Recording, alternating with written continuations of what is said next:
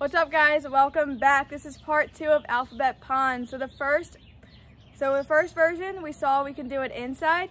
Now we're going to see 2 examples of how we can use this game outside. So the first one, we're going to be using a basketball, the first example, and the second example, we're going to be using a partner and an object that you can throw and catch with. So to set up the outside version of Alphabet Pond, you're going to write the letters with chalk on the ground in a random formation. It's going to look like this.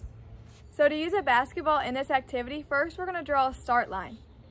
And it doesn't matter where the start line is. It can be far from the letters, it can be closer to the letters. It's all how difficult you want to make it. Once we draw the start line, then we're going to stand on the start line and start dribbling the ball to the alphabet pond.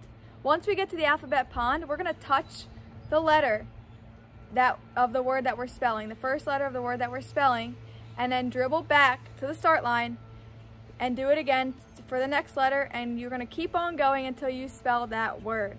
So if I'm spelling the word run, I'm going to start on the start line, dribble the ball all the way to the letter R, touch the letter R, go back to the start line, dribble again to the letter U, and so on until you spell that word. So before we get started in our basketball example, I'm actually going to show you the proper way to dribble the basketball. So when we dribble a basketball, we're going to use the pads of our fingers. So that's right here. That's the portion of your finger right here. What we don't want to use is a palm because that'll give us less control. So when we are using the pads of our fingers, we're going to put it on the ball and we're going to push down on the ball, and the ball is going to come up to our hip level. So it's going to come up just to here. Nice and controlled. We don't want to bring the ball all the way up to our shoulder because that's going to give us less control and it'll be easier for the defender to get the ball. So what we want to focus on is pushing down with the pads of our fingers on the basketball, and as it comes up, you're just pushing right back down. Here's an example using the word dribble.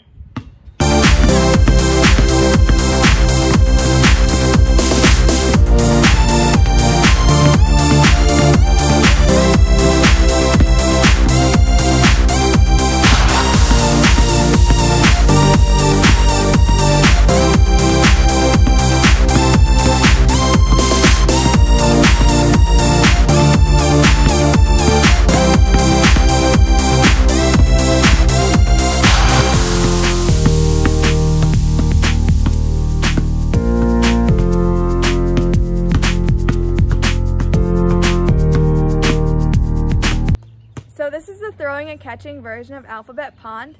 In this version, you're going to need one partner, and there's going to be 2 roles. The 2 roles are the thrower and the catcher. Now, you're going to start out as one of the roles, either the thrower or the catcher, and the thrower is going to throw the ball from the start line to the catcher. The catcher is going to be standing on a letter, so the letter is going to be the letter of the word that you're at. So if I'm spelling run and I'm the catcher, I'm going to be standing on the letter R. And the thrower is going to throw me the ball. When the thrower throws me the ball and I catch it, then we're going to switch roles. So now I'll be the thrower and I'm going to run to the start line. And the thrower then will be the catcher. And they're going to stand on the letter U all the way until we spell the word run. And you must successfully catch and throw the ball before moving on to the next letter. Now, if you want to challenge yourself, you can time yourself, see how fast you can go, and then try to beat that score.